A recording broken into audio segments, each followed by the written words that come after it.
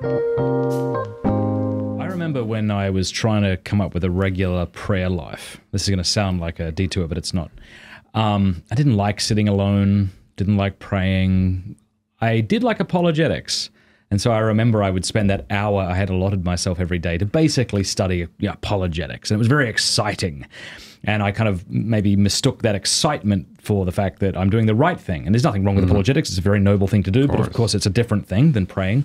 But I think in a more sort of insidious sense, people are replacing their prayer lives with ecclesial news sites because there is a sense of satisfaction we get from outrage.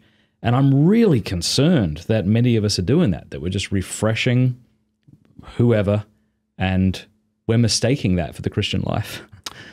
Excellent observation. Yeah, if you're going to respond in a Christian way to the crisis in the church, you have to be a man or woman of prayer. And that means meditation on the scriptures, on the doctrine of the faith, and the lives of the saints, take for inspiration. I read Magnificat every day, and they have a life of a saint on most days, usually among some obscure saints I've never heard of, but wonderful stories.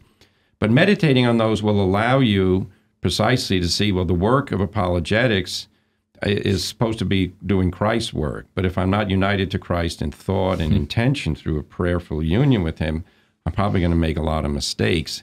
That'll help calm people down also from the hurt of disappointment, because in the end, a lot of people have the expectation, if I do what's right, then God's going to smooth everything out and the life of the church is going to inspire me at all moments. Doesn't work that way. The last thing the other 11 apostles want is to have Judas running around doing what he did. He did it, think about that. He was stealing from the money bag and they knew about it, and the Lord kept him there among the other apostles, and the Lord knows everything. There's a mystery of evil in the life of the church that we have to be reconciled to, not in the sense that we agree with it, but that we understand it's operative, and we have to, pose it in a Christian way.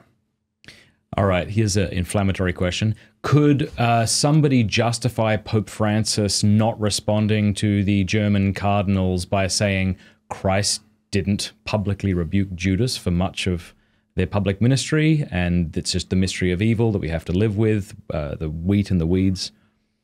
Well, Judas was stealing money. He wasn't teaching that Jesus' teachings were false. That's the distinction to be made here. No, the job of the Pope, as we read in the scriptures, now you will turn and confirm your brethren. So the primary job of the Pope is to confirm the brethren, meaning the other apostles, their successors, but also all the people in the church in the doctrine of the faith.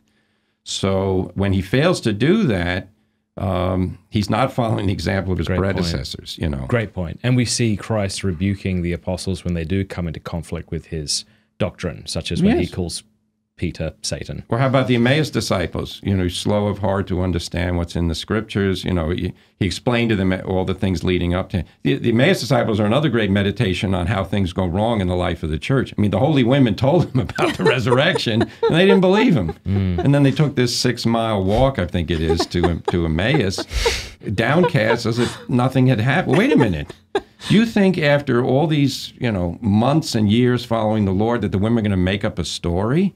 And they couldn't hang around to find out if it was true. So this is what happened in the life of the church. Yeah.